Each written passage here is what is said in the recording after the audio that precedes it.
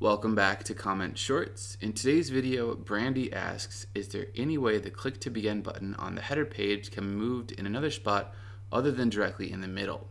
Great question. We never thought of moving this little button on our Sydney theme from our website with Sydney demo. So let's check it out. If we visit our demo site running the Sydney free WordPress theme, we can see we've successfully moved that button, which might look better depending on the complexion of your image. You might want to put that button here or in the corner, upper right, what have you. We just did that using some custom CSS. So what we wrote is right here, highlighted. You're going to write .roll-button, open bracket, and then use one of the CSS directional commands like top, bottom, left, or right to tell the button where to move, followed by, of course, that close bracket. If you use the top command like we've done here, the amount of pixels you write will tell the button to go that far from the top of the container, which in this case is the top of the image slider. So a higher number would push this button down. If you use the bottom command right here, then the button will go further and further away from the bottom of the screen as the number goes up, and that applies also to the right and the left commands. And you can use a combination, of course. Alright, so now that you know that, you should be good to go, but let's recreate it just in case you want to see how we figured it out, so you can figure out your WordPress websites and your buttons and all your positionings too. Delete it, save it, we'll refresh, and it will jump back up to where the Sydney developers put the button, which I think looks good, but hey, what do I know?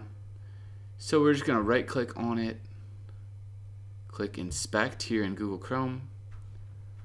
You don't have to use Google Chrome. I think there's that tool in the other browsers like Firefox, Internet Explorer, Opera. And then right away it's going to take us to the right HTML right here that's highlighted on the left of my screen, and the right CSS, more importantly, on the right. We can scroll down and you can actually check or uncheck to make sure that the button is being affected. And you can move things around. It's pretty fun. The button could look like that if you got rid of the padding. But now that we know this is the right CSS selector, we just need to click on the .roll-button. Make sure you get the whole thing. And then right-click copy. Come back to custom CSS with me. Right-click paste, and now you can write it out. So open bracket. Let's say we want like top 190 again, and then left 150. We'll see what that looks like. Make sure to get your pixels in there. I believe you can also use the different measurements like EM. Alright, so let me know how it works for you.